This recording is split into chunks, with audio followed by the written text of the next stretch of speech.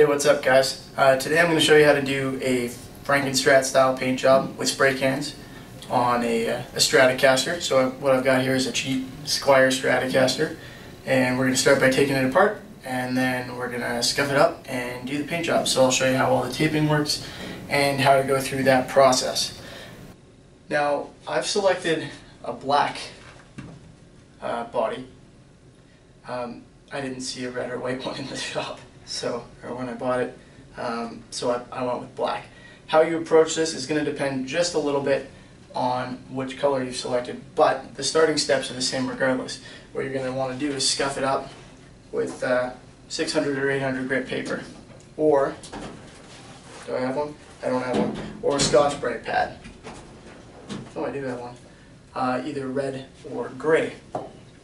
So you're going to end up with a very similar effect regardless of how you approach this. What I'm going to do is I'm going to start with the sandpaper, and I'm just going to go over it all with my 600 grit paper.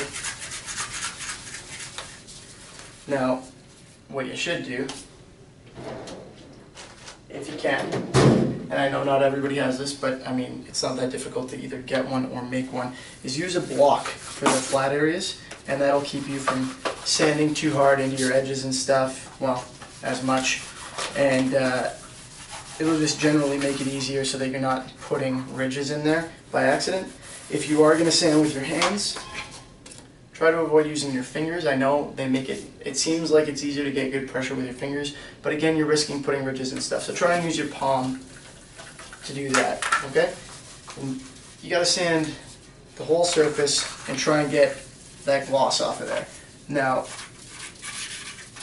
I need to be clear about this. I don't mean take the clear coat off. You don't have to take the clear coat off of your guitar entirely. You just have to get rid of that gloss. The gloss is, you know, it's too smooth, and the new paint won't stick to it. So you have to sand that just enough so that it's dull. So I'm going to kind of show you what I mean here in a minute. I'm going to start, let me go back to using a block. I'm going to start by scuffing this up with the paper.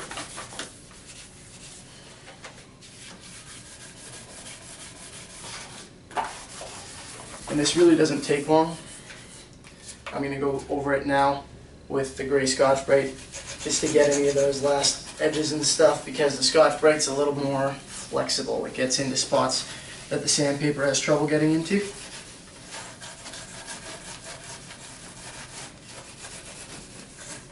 Alright, let's wipe that off.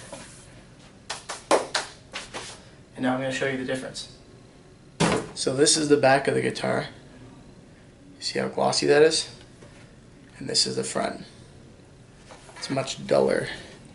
So that's what you need to do. You need to go over the whole guitar, take that gloss off of there. That took me about 3 minutes, and now this is all scuffed up. All that gloss is dealt with. It's got a nice dull look to it. And it's ready to go. The paint will stick to it now. It is a little dirty though, because I just spent a bunch of time sanding it. So next up we have to clean it. What I have here is wax and grease remover. You need something that's going to act as a degreaser before you go to paint it. So I'm going to do that now before I start taping it and everything. Another thing that acts as a degreaser is, well, there are a bunch of things, like naphtha works, lighter fluid works fine, Windex works fine. So you don't need to go to an automotive shop or anything like that and go buy wax and grease remover. Don't use a heavy solvent, because you'll mess up the paint that's on there, and you're kind of relying on that as a base for your new paint. We're not going to be priming this or anything. It's already sealed up, it's already been primed in the factory, and this paint's already on there. That's going to act as our primer essentially for our new stuff. So what I'm just going to do, like I said, is go ahead with my wax and grease remover, give this thing a very thorough wipe down. I'm going to take this dirty cloth out from under it. And I'm going to get all those surfaces that I am planning on painting nice and clean. There are some places on here that we don't want to get paint. Among them, the neck pocket. Don't want to get paint in there, that cavity. Or the neck won't fit properly. The pickup cavities, it probably doesn't seem like a big deal. it's not a huge issue, but there is conductive paint in there, and ideally you don't want to get paint in there messing with that conductive paint, or your guitar will be noisier, it will buzz more because that conductivity won't be there anymore to create the shielding. Now that's less of an issue if you are going to be copper taping the inside after, or if you're going to be respraying the conductive paint, but I find that it's best to just mask all of that off.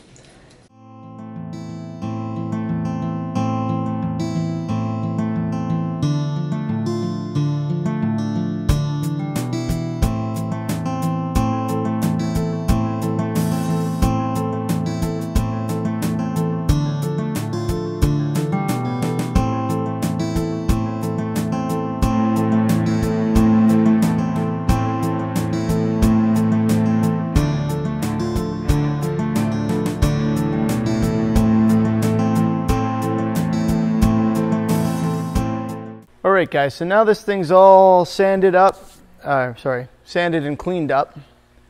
All of the cavities are taped. So everything that I don't want paint on, period, is taped off, and it's going to stay taped off until I'm done painting. Now it's time to start taping our design on there. So that's how we're going to create this design for the Frankenstrat. We're going to use a few different sizes of tape. It's kind of up to you what kinds you want. I don't have the specs on the specific exact Frankenstrat, like a direct replica, because that's not what I'm doing. I'm doing kind of just like a general how the Frankenstrat thing is done. So the Frankenstrat guitars are black, white, and red, predominantly red. I recommend using some kind of reference picture so that you get an idea of what you're doing here. But my guitar is already black. So you're going to have to think a little bit now about what color is your guitar, what do you need to do. If it's not white, red, or black, you need to start with one of those. You're probably going to start with the red because it's the most, the most predominant color in there. Spray the whole thing that color and worry about your masking from there. Mine's black, so what I'm going to do is tape off the areas that I want to keep black. Then I'm going to spray red because it's my most, again, predominant color, so I'm going to put a little bit of tape on here to protect the areas that are staying black. I'm going to spray my red, let that dry, and then I have to leave the black areas taped off because I don't want to change them to white. What I'm going to do after that is tape off the areas that I want to keep red. So there's kind of going to be a little bit of a different technique to that part, and I'll show you, but if you're starting with red, it's going to be a little different for you. If you're starting with white, it's going to be a little different. So what I'm going to do is just put a small amount of tape in the few areas that I want to keep black right now, and then when I actually go to spray the number of areas that are going white, since most of the guitar is red, I'm probably just going to tape off little spots where I can spray my white in, as opposed to taping off the entire guitar and removing the areas that need to go white. So this is pretty straightforward, really. You're just going to take your various types of tape, if you're using several different thicknesses. If you don't have several thicknesses, you can compensate for that by laying 2 sets of a thinner tape parallel to make a wider piece. But anyway, take your various kinds of tape. I've got the 3 different widths here that I'm using, and just lay out a pattern. Lay out the pattern that you would have stay black, in this case, when you spray, or whichever color you're trying to keep there. That's the area that you want to tape off, is what's staying that color. Here I am actually spraying my red. So I've sped this portion of the video up 2 times because it's getting to be kind of long, and this took a little while. I spray the edges first. The reason I do that is so that the overspray from spraying the edges gets captured by the paint on the faces afterward, so I don't have to worry about it making the paint on the faces less smooth. You'll notice I'm shaking this can a lot. There's actually a bit of a problem with it. It was a brand new can, and a lot of the pigment got stuck in the bottom for some reason, and I could tell that it didn't really feel right. Ended up going on a bit thin. But anyway, I do the edges first, and then because of the way this is taped off, you can see me kind of spraying it in sections. You can do that, or you can just kind of spray the entire guitar the way I normally would. If you haven't seen me do that before, I have other tutorials about painting guitars with spray cans, so you can check those out if you need to, but this way works just fine. I just spray it in sections based on which areas are taped. I do obviously the same for the back, and I'm going to go in and do 2 coats of this red. That way I can get, enough coverage. I don't want to do 3 because, for one, it's not really necessary. It's a fairly high color value. It coats relatively well in too.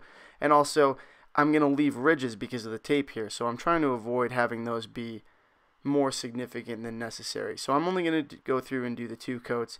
This one, like I said, is sped up to 2 times speed. I'm about to come in for my second coat, which will be sped up to 4 times. So that covers the first steps. That's how you prepare your guitar. That's how you paint it. If you want to check out my disassembly tutorial, it's pretty straightforward, but you can do that. The link's in the description. And once you've got your first color on here, I recommend you give it a couple days to dry.